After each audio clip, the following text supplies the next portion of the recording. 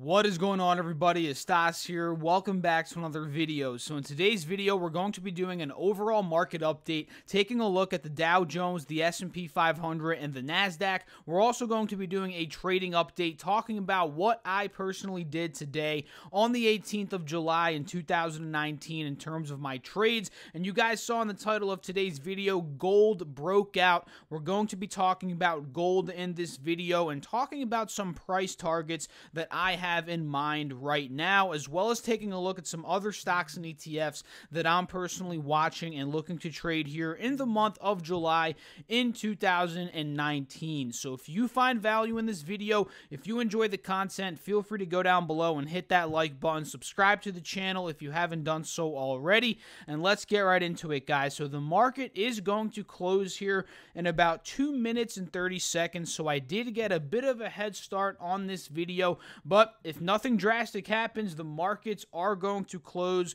green today. Up $10 right now is the SPX, up 0.33%. The Dow Jones Industrial Average is actually slightly red right now, really pretty much at a break-even spot. It's at minus 95 cents, literally not even a big enough dollar amount to register a percentage change here. So we'll see if that changes here in a couple of minutes, but as of now, you know, it's only up pennies, rather dollars, nothing much at all. The NASDAQ right now, it's up pretty good right now, up about 0.45%. That's a pretty solid day on the NQ, up $35.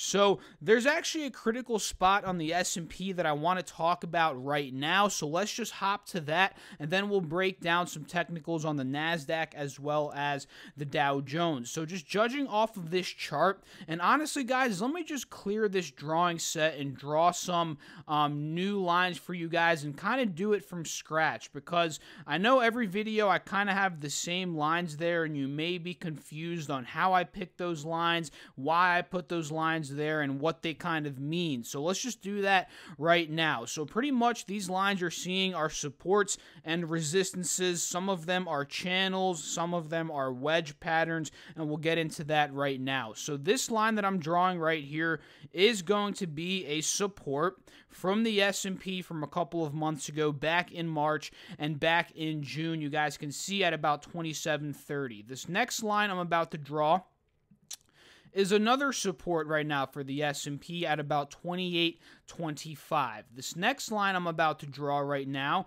is a resistance, or rather it's actually still a support right now, but it was at one point a resistance at about 29.50. And let me actually draw that across the screen here. Okay, perfect. So this line I'm about to draw for you guys right now is the critical level that the S&P ended up holding above today. And if you guys can see it, and I'm sure if you were doing your analysis today, you saw it, that level is at 29.75, $2,975 on the S&P 500. And if we go in here on the 20-day 1 hour, you guys can see, and there go the markets. We ended up closing up $10.34. But you guys can see this 29.75 level was an old resistance from the 1st of July. It was a support, or rather, it was an old resistance from July 1st, and then it became a support once we broke out of it. And you guys can see we confirmed that level of support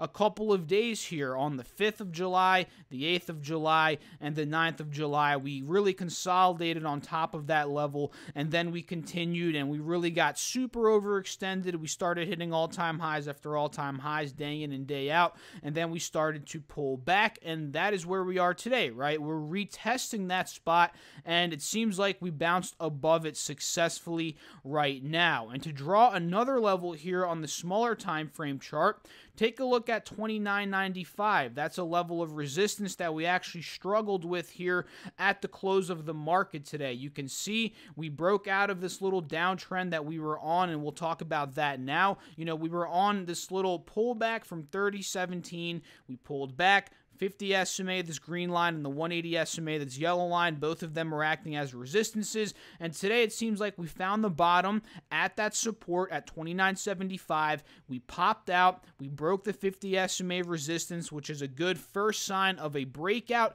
And we broke the 180 SMA, which is a good second sign of a breakout. But now we're seeing a struggle at 29.95, which if we break that tomorrow, I think that's going to be a third sign of a breakout. And from there, if we start to get into the 3,000 level, guys, and I've been preaching this on the channel, the 3,000 level, we need to hold that, for the S&P, in my opinion, to continue to potentially test all-time highs. And honestly, just to continue this uptrend, we need to stay and hover in that 3,000 level, in my opinion. So you guys can see the very clear channel that the S&P is trading in right now. It's very obvious we're between 27.75 and 29.75 and 29.95. It's literally a 20-point channel that we're trading in right now, and you can see it right here, guys. As you can see, in another critical spot we actually held, I forget if I mentioned this or not, but is that 50 SMA,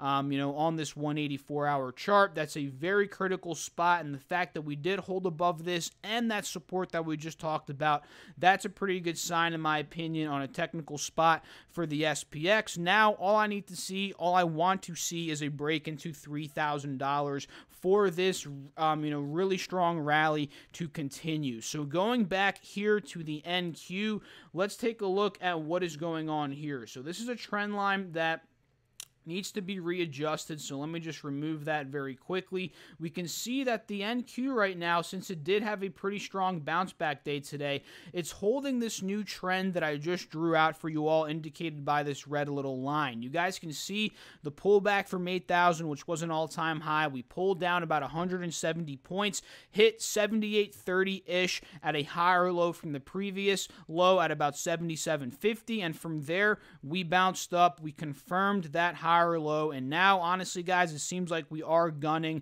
for all-time highs again at this point. We are about 80 points off. We're not really close, but we are making the move that happens before, really hitting another high point in the trend, right? You guys can see this is typically how it starts. We confirm a bottom, we pop up. Now all we need to see is if this is going to continue to push up, and tomorrow, if tech does well, if we see futures are pushing up green, that could be a step in the right direction for us to get to those all-time highs. So not much to say, really. We pulled back, we found the bottom, we're popping now. If we take a look at some smaller time frame charts, you see a lot of the same, right? Higher lows, higher highs, all of that fun stuff. And on the 5-day, 5-minute, you can see we saw that couple-day pullback, in the NASDAQ, just like the S&P, like we just saw a couple of minutes ago. And during that pullback, these moving averages were acting as resistances, just like they were on the S&P 500, right? This green line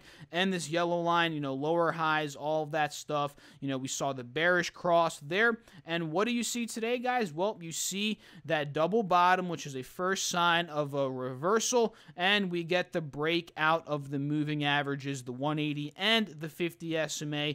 We get those pops. And now we are seeing a lot of movement right now, and Microsoft is reporting earnings, so I'm expecting that to fluctuate the futures, and we are going to take a look at Microsoft's earnings, or at least the reaction to their earnings, because I don't really have their earnings pulled up quite yet. Honestly, I don't even know what they are, but I'm sure Microsoft is moving, and we'll take a look very quickly. Yup, I am right. Take a look at that, guys. It's moving, and we'll see how the price action is here in a couple of minutes. So the Dow Jones Industrial Average 5-day, 5-minute, you guys can see the break of, or rather the attempt to break the channel or the trend. It kind of did break the 50 SMA, but it failed to break the 180 SMA. So I guess you can say the first confirmation is there. We broke that 50 SMA, but the second confirmation of breaking the 180 SMA, we got rejected there. So tomorrow, that's a spot that we need to break if the Dow wants to recover and potentially hit all-time highs again. If we go back to that 20-day, 1-hour chart, you can see it seems like if I just quickly clear this drawing set, you guys can see that it seems like, and we could probably see it even better on, let's say, the 90-day 2-hour, it seems like the Dow is doing something like this right now, where it's just pulling back, you know, really resetting from that high of being extremely overextended. Seems like it is holding this support of the trend that I just drew, as well as the 50 SMA on the 90-day 2-hour chart. Seems like that RSI came down to a healthy spot. So this could be, you know, we've obviously been talking about the recovery. This is the recovery, or rather the pullback the markets needed. Now we might be starting to see this recovery, and it does seem like the Dow is doing that right now. So that's the market update for today's video, guys. It seems like the markets have found a temporary bottom here after we got a bit overheated. I would love to know what you all have to think about this. Let me know down below in the comment section, what are your thoughts on the market, what stocks you're watching. I would love to know. So to talk about what I ended up trading today, guys, I ended up trading none other than SPXS. And this is an ETF that goes up whenever the S&P 500 is selling off, right? And this was an interesting play today, because if we go to the S&P 500, we can see the downtrend that we've been on the 5-day 5-minute, like I was talking to you guys about a couple of minutes ago. Obviously, I made my move during this time period. We'll get into that now before we broke out. But during this time period, we were still trending below the 50 SMA, which is this green line, and the 180 SMA, which is this yellow line. And when we gapped down this morning, this is actually what hinted to me that we might have a red day to start out today. We gapped down pretty heavily from where we ended up closing yesterday. Take a look. We closed at 29.84 yesterday. And what do I always say about the futures, guys? The futures, I watch these all the time to really indicate where the market could potentially be going, to give me some sort of indication, whether it's right or wrong, you know, to see where the market is going. And today, we got that gap down, which was red. That was a red move. And that gave me indication that, okay, the markets could be pushing down today, or at least the beginning of the day. And that's what we ended up getting, right? And typically, you know, when we do get this gap down, what I like to see is if the market runs and fills that gap in the morning, because that's what sometimes happens, right? We gap down, you know, we consolidate, and then we start to come back up. And that's actually happened multiple times here, right? You can see it multiple times. We've gapped down and we filled up. Gap down, fill up, and gap down, right? This was the gap down, the lower low, and we started to fill up a bit. And when we were filling up here, I was looking to see if the S&P was going to break out of that 50 SMA, or if it was going to continue this downtrend that it has been on over the past 2-3 days by getting rejected by that 50 SMA and continuing to press down. And that's exactly what we ended up getting, right? The gap down, we popped up, we didn't break out of that 50 SMA, we retested it, and then we started to get nailed down. And at this point, SPXS, if we go back to that SPXS ETF very quickly, you guys can see at this point, SPX was actually getting battered down because the S&P was pushing up, and when the S&P pushes up, again, this SPXS ETF is going down. And that actually ended up working out well for me because it opened up a nice margin of profit. You guys can see from 1770 down to about 1755. Nothing crazy, but it opened up a 1% opening roughly. And you guys can see, you know, as the markets have been selling off, at this point in time, this pullback was actually a higher low from the previous low, and it was in the continuation of the uptrend as well as on top of the 180 SMA. So in my eyes, you know, this was a dip buy if the markets, the SPX, was to get rejected by that 50 SMA that we just talked about, which it ended up doing. So we got rejected there, guys. That gave me the go-to to start a position in on SPXS, and you guys can see we pulled back, held, started to pop a little bit. At this point, I was already in. I believe I got in at about 1760, a bit early, because at that point, who knows, we could have got rejected by the 50 SMA. Sometimes I do jump the gun. Ideally, it would have been best to get in at about 1765, but I did get in about 6-7 cents before that at about 1758. And as we fill the gap up to the pre-market resistance, and honestly the resistance from the aftermarket hours from yesterday, as you guys can see, at about 1772, and as we started to crack above that, I just took my profits at about 1773, and you guys can see that was about a 0.8, 0.9% quick little scalp in and out trade on SPXS. So that's what I ended up doing, guys, and I like playing these when the markets are volatile and obviously selling off, right? And when they're selling off, when they're in that downtrending pattern, like I showed you guys and walked through you guys with the SPX, I like seeing in the morning what the S&P is going to do. If it gaps down and pops up like it did, a lot of the times that opens up a potential entry point on the short ETFs if the market were to dump. And let's say on the flip side here, I'm watching it and I'm looking to go short on the SPX, right? And let's say it breaks out of the 50 SMA. The beautiful thing about it is there's an inverse to the SPXS ETF. It's SPXL. So if we were to break out here and potentially we're like, okay, the markets are going to recover from here, which they ended up doing a bit later in the day. This is actually a perfect scenario, right? We tested it here at the 50 SMA. Instead of going short again, because we were seeing a resistance, we went long. You could have went long if you were to catch that break here, the pullback, the retest, and the pop. You could have went long here on SPXL, right? SPXL, if you timed that, you would have made a pretty good amount of money there. Really good amount of money, honestly, more at like 2-3%.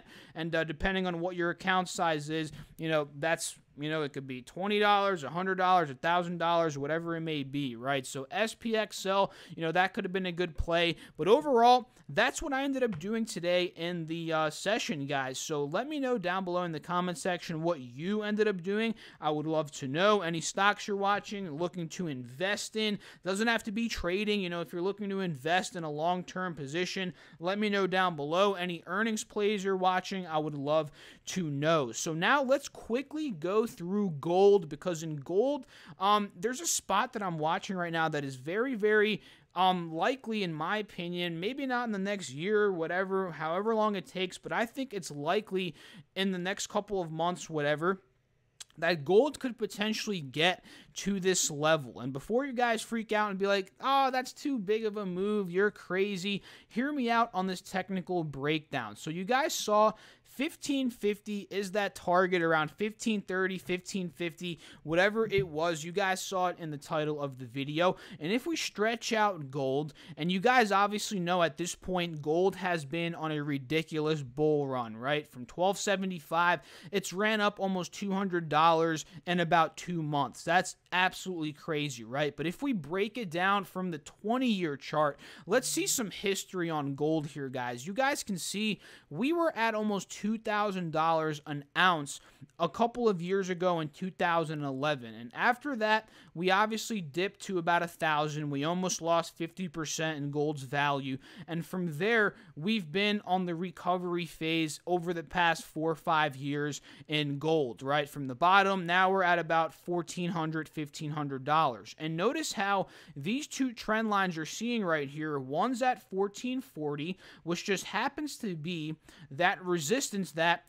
we are breaking out of right now, right? 1440-ish, right? 1430 to 1440. We're breaking above that level, guys. We're touching 1450 right now. And if we go back to the 20-year 1-month chart, you can see the next spot is that 1530 to 1550 level that I'm talking about, right? And if we zoom in a little bit, this could definitely be the next gap fill on gold on a technical perspective here. You can see we've been breaking out of resistance after resistance. We've been filling gaps left and right. Take a look at this other gap that we filled just a couple months ago. We went from 1350, we filled the gap up to about 1430, where we are right now. That was a resistance from a couple of years ago in August of 13. What makes you think that as, the economy begins to be more scrutinized. The global earnings continue to slow down, the economy start to slow down, people start to flock to gold. Don't you think this could end up pumping up to 1,500, 1,550 and fill this next gap? Especially that now that we're at the end of an economic cycle, we're towards the end of it. No one knows exactly when the recession is going to come, but people are getting scared right now. They're preparing, they're buying gold. I definitely think that, 1,530 to 1,550 could be a spot that we end up going to, especially as if these times get worse here as in these next couple of months, in the next couple of years. And just to clear this up, guys, gold, in my opinion, is not an investment. It's just a hedge against the dollar, because a lot of people think the dollar's manipulated. Central banks manipulate a bunch of things, which, they might.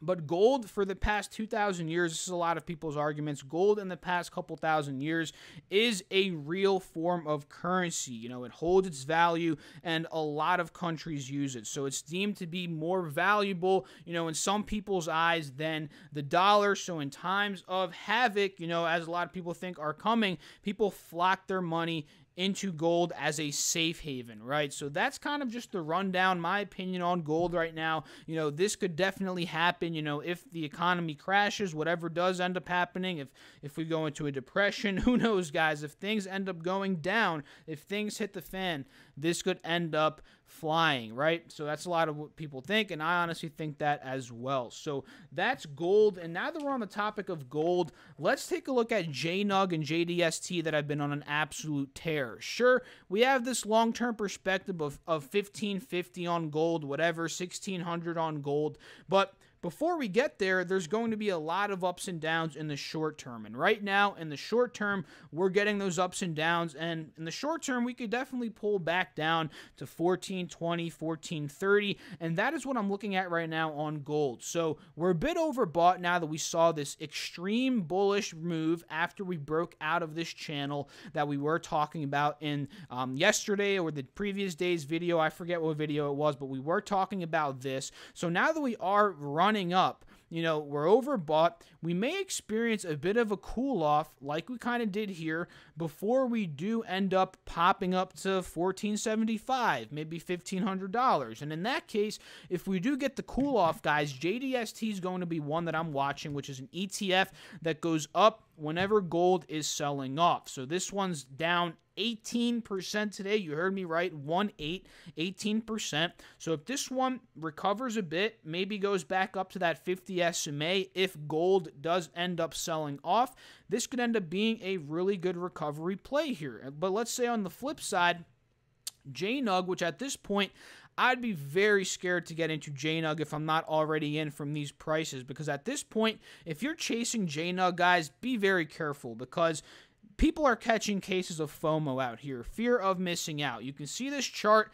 I'd be very careful to buy up here, because this can all collapse at any second because it's overbought. Gold's overbought. It could pop back down. It could experience a bit of a cool off, a bit of a pullback. And typically, I'm not chasing stocks that are at all-time highs or at the highs of their chart when they're overbought. I like buying in on dips. So at this point, we might get a cool off, whether it's at $80, $75. I could be completely wrong. We may not get a cool off, but if we get that cool off, which is ideal, JDST could be a play before hopping back in on JNUG if gold continues this run, which I personally think, guys, I think gold's going to be hot here for the next couple of months. It just seems extremely bullish. Technicals are not pointing to downside, and I like to follow the overall trend, and the overall trend right now on gold is pointing up. So that is it in the gold analysis spectrum of things here. Netflix is another stock that really didn't do much today from the last time that I checked it. It's just consolidating at this point at that level that we talked about in the earlier video today. And if you guys want to see a more in-depth analysis on Netflix, my opinion on it, competition, what to expect, supports, resistances, technicals, go check out the video I uploaded earlier today. It's a Netflix video. The whole video is pretty much Netflix based, so go check that out. But the basis of it is, at this point, we're we're just consolidating on 320. Maybe we fill the gap up to $340, which was a support from the past couple of months. And over the past couple of months, guys, pretty much the whole 2019 year, we've just been trading horizontally from 340 to 380. And now this big dump with the subscription cut, that is a bit worrisome, especially with the competition coming in here on Netflix. And again, if you guys want to see more in depth, my opinion on that, there's a whole video dedicated to it, the previous video from this one. So some other ones I'm watching, J&J at this point, not really showing a bottom, but I'm still watching to see when it does find that bottom, if it finds that bottom anytime soon, and when/if it reverses back to the upside. Because at this point, every dollar it's dropping is opening up more margin of profit. And in my opinion, guys, I think J&J is going to come back here, whether it's this week, next week, the following week. The point is, I think it's going to come back, and I'm just watching it daily, and I'll be sharing it with you guys in this video, sharing my opinions daily, or whether it's every other video or whatever, because when it does end up reversing, finding that bottom, it's going to be a very sweet swing trade, and I'm ready to deploy my money, but the opportunity just needs to present itself, as I always say in these videos. I'm not forcing J&J right now. I'm not forcing it because it's not reversed yet. It's still a falling knife. It hasn't found a bottom, but when it does find a bottom and pop, I'll start to ease my money into it 10%, 15% at a time, and then scale into it over a couple of weeks, couple of days, however it does end up playing out. So CL, very quickly, guys, let's take a look at CL. What's going on with good old crude oil here? This one's actually dumping very heavily. It broke the 180 SMA support, which we talked about in yesterday's video and in this morning's video. If it continues this rally, guys, to the downside, we may be going to $54, which is a resistance, old resistance, now a new support. So that could be a spot where we might hold and then fill back up to 57. But at this point, guys, I'm not really liking the trend on crude oil. It's not really in a distinct direction quite yet. It's obviously pointing down, but we're holding the support right now. You know, we're not really at a point where we're full on, full-blown downtrending, since we are still holding the support. But I do think that eventually we're going to pick a direction. We're going to pop up, and if we pop up and fill to 57, UWT might be a play there. But if we, continue downwards, we break into 54, DWT is going to be the play. So I'm watching these, again, the pattern's a little bit funky. There's a lot of other ones that I like besides this one, but I still figured to keep an eye on it. So before we wrap up the video, MSFT, guys, let's see what is going on right now. Let's see if the live news tab could show us what the earnings are very quickly before I do wrap up this video. Let's see. 718, we don't really see. Oh, wait. Here it is, guys. EPS, oh my goodness. $1.37 of EPS. It beats on the 121 estimate. Oh my God, that's really, really good. 33.7 billion in sales, beats on the 32.75 billion estimate. So good job, Microsoft. The initial earnings are good. Very, very, very, very, very good. So let's see how that stock is reacting right now. Okay, 1 day, 1 minute. And of course, it's reacting positively, guys. We closed at 135, and the funny thing is, we were talking about this in the Discord chat today. I was talking about, and a bunch of other people were talking about, Microsoft's looking pretty juicy heading into earnings. We're dipped down from 140 to 135. We're trending above the 180 SMA. The uptrend's still intact, right? We're trending above 134, 135-ish, above that 133 old resistance, now a new support. It's looking pretty good, but me personally, guys, this for all the OGs that watch me for a while, for people that have been watching me for months, whatever, I don't really hop in before earnings. I like seeing the earnings and the guidance before hopping in. I don't really like gambling on earnings plays, but if I were to gamble on this one, I'd be up right now. But just because it's up right now, guys, a quick little warning, does not mean that it's going to open up at this price. Trust me, I've seen a lot of stocks in the past. They report earnings, they spike up 10%, and believe it or not, they literally open up at zero and then go down and be red for the day. Isn't that crazy? Like, sometimes it doesn't end up opening what it shows after the earnings report. For all we know, this could go red tomorrow, right? And at that point, I'd be looking to potentially hop in. That would actually be ideal for me. But in this case, guys, I didn't get in. Oh, well. Let me know if you did end up getting in down below in the comments section. I would love to know. And I guess I'll wrap up the video here. So if you enjoyed the video, feel free to go down below and hit that like button. If you want to see further content from me, feel free to go down below, subscribe to the channel, hit that notification bell so you're notified every single time that I do make a video, and join our Discord group chat, guys. If you haven't done that already, the Strive Smart Discord group chat is linked down below, and I'll link it in the comment section, the first pinned comment. Get in there. We have about 800 people. Very helpful community. We're talking all day, calling out stocks, and it's 100% free of charge. If you want to get in touch with me, DM me, whatever it may be, talk to our community, that's the best way to do it. And the Facebook group's linked down below as well, the Strive Smart Instagram, and my personal Instagram too. So all that's linked down below, and I will love to talk to you guys on those platforms. So I'll catch you all in the next video. Thanks again for taking the time to watch this. I appreciate it. Peace out.